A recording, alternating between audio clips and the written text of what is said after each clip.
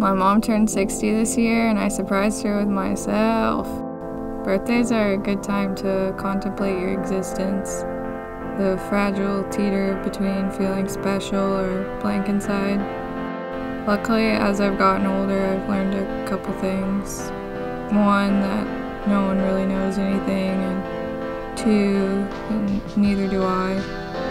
All I've gathered are the choices I've made and the roads I've been down, some of which make me wish I could escape myself, or at least relocate.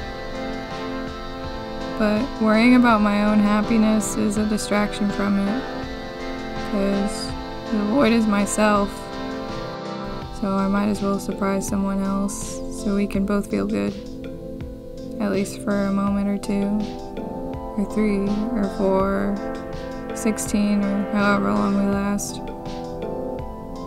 I hope it's a while, because it'll probably be worth it in the end.